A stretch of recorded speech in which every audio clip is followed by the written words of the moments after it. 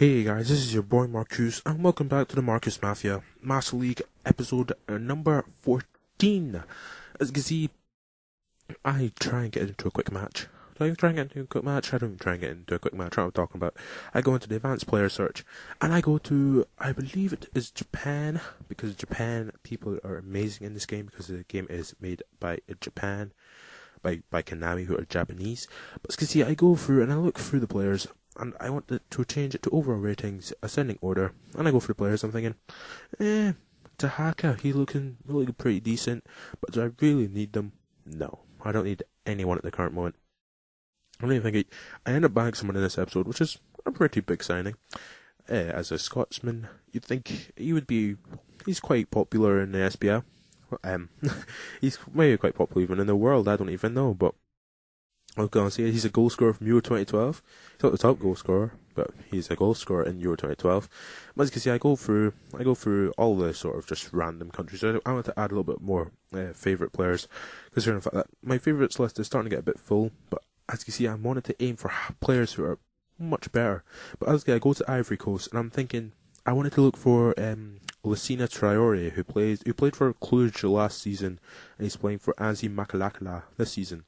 Or Anzi Makalakala, whatever the hell it is. Anzi Makalakala. Yes, there. But I ended up just adding Kader Keita because I can't seem to find him. I don't think he's actually in the game, which is a bit disappointing because he is a really good player. But as you see, I go into Germany, and I go to the player which everyone is wanting. And I only have 1 million, so I wanted more. So add Gundogan, Kadira, Trachowski, all to the favourites list. Add Tremel as well, and Zieler, because they're really good. But as you can see, I'm looking through the players. Draxler, he's alright, so I'll add him as well. And I go through Gutsa. I don't really want Gutsa. Reus, whatever his name is. They are the players that I want. But they'll put me back with like 5 million. So I need to start saving some money up. So come end of this episode, hopefully I'll have like 3 million, probably. So I'll hopefully be able to like either buy players or just basically keep the money. My next buy, which I'm going to make, has to be Marco Reyes. I'm not even lying. Marco Reyes and Lulina, because they've been asked for so much in the comments.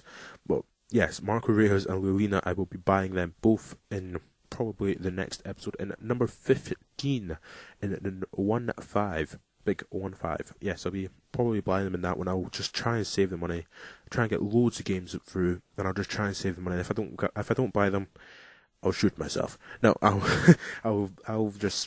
think of a good option. I won't buy any other players. So I'll just play games to try and get money, and that's all what I want to do in this. I love just getting money.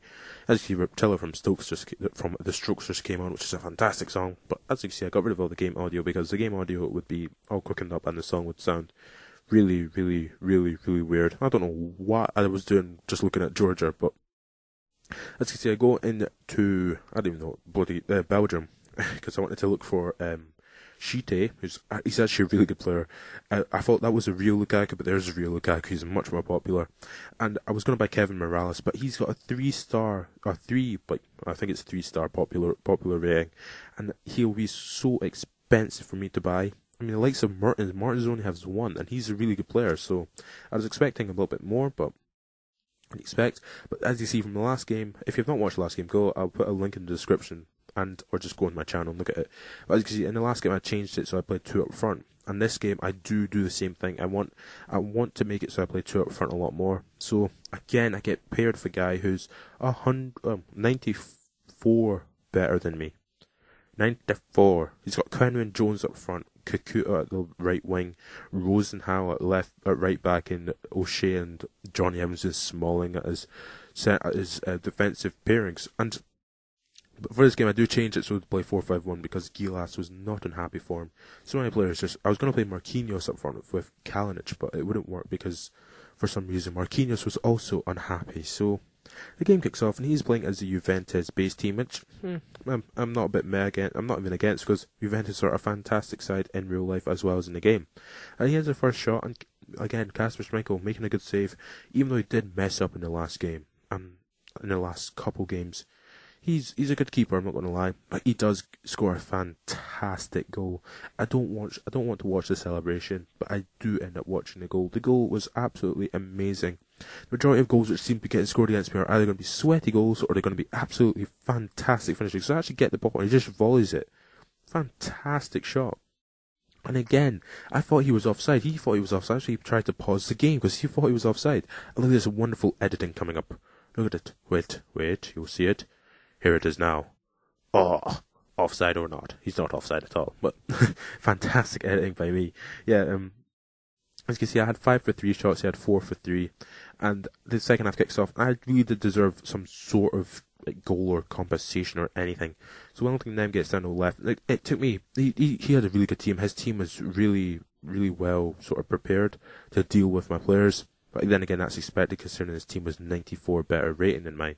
But again, Kevin Jones gets away. He shoots and Kasper Schmeichel makes another fantastic save to keep the score down to quite a minimal.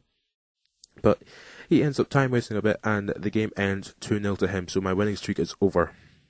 My unbeaten streak is over. I wasn't ever really winning. But I give him fair play. I always give them fair play. I love just giving people fair play. I don't care if they don't give me fair play back. Basically, I go down by 6, and he goes up by 6. Really, I should go down by 0, and he should go up by 2.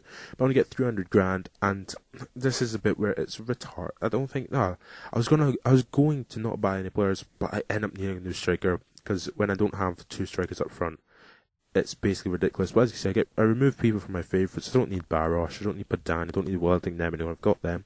I don't remember if I remove Robbie Keane. I shouldn't remove Robbie Keane because he is a fantastic player. No, I do not remove Robbie Keane. I just remove Kalinic. Do I remove Long? Don't tell me I remove Long. No, I don't remove Long.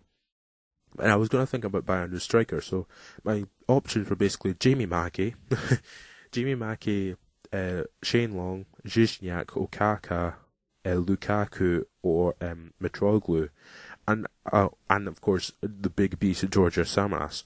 So I end up going through it and I'm thinking maybe need a centre back, and I'm thinking nah. And I was thinking maybe I'll buy Barry Bannon, but he was still a bit too expensive. He was just out of my price range a bit. Popov is such a good player. He was a good player in PES 2011. I remember how good he was. But as you see, I go for the team and I'm thinking, I don't know why I went so far down. I don't have enough money to buy the likes of Paddy McCord and all that. So I was looking at, I was like, Kasami, Mitroglou, alright, Georgios Samaras.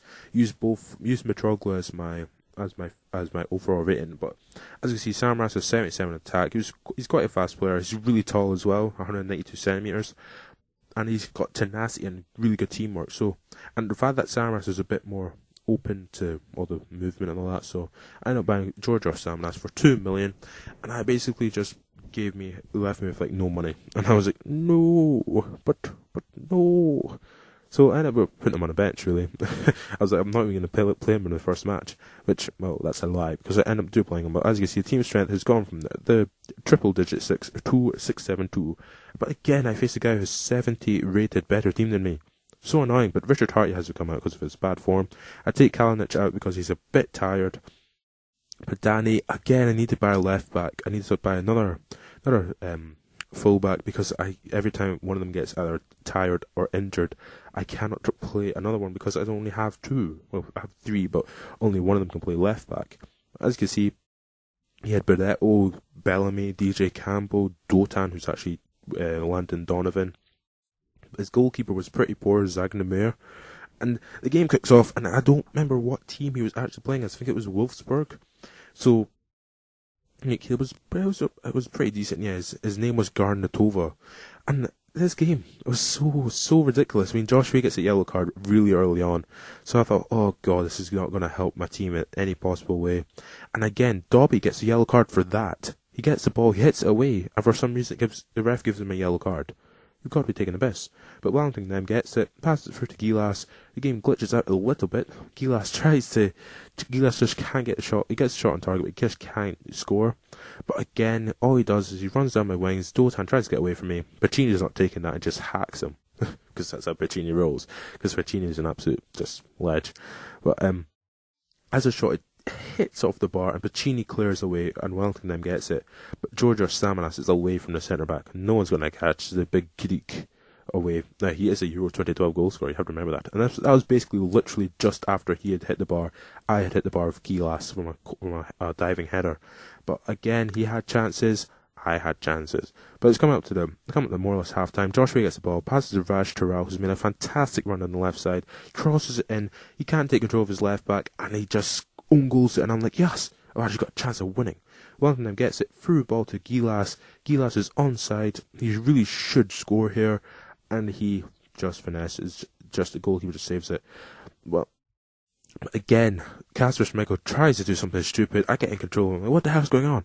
And he just can't score, which is a bit disappointing. But again, Kasper Schmeichel makes some fantastic saves in this match to actually keep me in the game. You'll see them later on when what I'm actually talking about.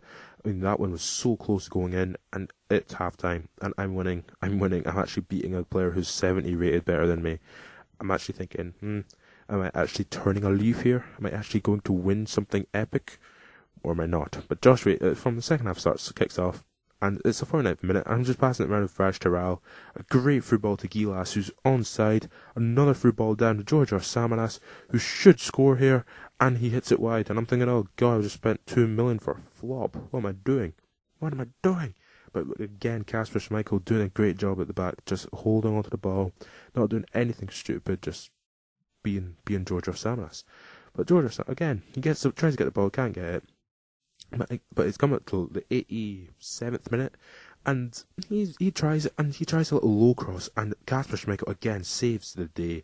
A fantastic player, and this again, he saves a fantastic shot, and El Mohammadi gets it away, but he hits it away, but down to George Samaras, and George Samaras makes a great run through the middle. Coming to the last minute of the match, George Samaras is away. Is anyone going to capture him? No. And he does a fantastic finesse to the bottom corner. Well, technically a near post finish. Another near post finish for this series. It's the third one now. Wellington then scored the first. Kalinic scored the second, and I'll technically add that as a near post finish. So once again, I win. I actually won a game. He had more possession than me, and more interceptions, more passes. My passing completion was better than his, so I technically deserved to keep it. But Vukic was man of the match. He was an absolute beast in the middle. I didn't show really any of him, but his tackles were insane. If it wasn't for his tackles, the amount of interceptions would have been so much less. But as you can see, I go up by 12, so I'm back up to professional. I'm getting there. I went from being quite low to going back up, but I do get a lot of money from this match. I'm not going to lie. When you beat someone who's much higher rated, and you get not like 10 million, but look at that, 1.1 million. So I'm going to get there eventually. So my next players I'll be buying will be Rius and Lulinha. So those will be expected. And they'll probably be the next episode. So if you enjoyed this video, please subscribe to my channel for more from Markcoos Mafia, more from PES 2013, more from FIFA 13, and catch you later.